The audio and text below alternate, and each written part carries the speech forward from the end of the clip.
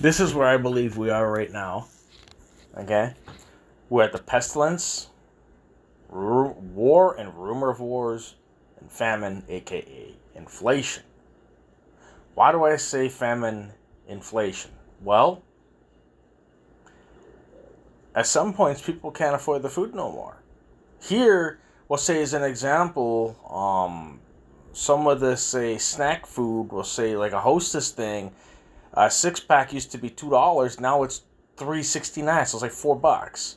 A bag of chips here, no name if you want that. If you're into that type of stuff, used to be $1, now it's $1.25. And with $1.25, there's tax on top of that, so you're looking at $1.40. The sodas went up.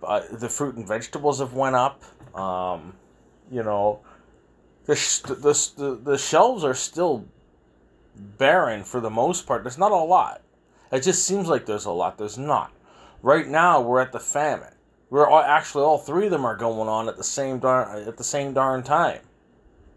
We know what the pestilence is, because I've discussed it many times and YouTube yanked it down, so I will not discuss what a pestilence is, because you guys already know. War and rumor of wars is what's going on now. Famine would be, again, inflation. Now, I do have a video coming up on Tuesday. I'm going to give myself a couple days off here. Again, like I always do, I need a break so I can re-energize myself and come back. However, this is where we're at right now.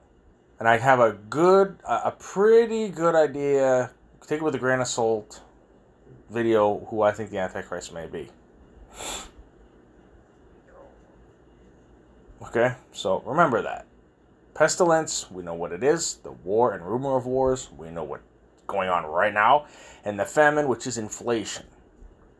And I know famine has been going on forever, but all of this stuff, guys, they're all going on at the same time right now. There's people that are really sick from it.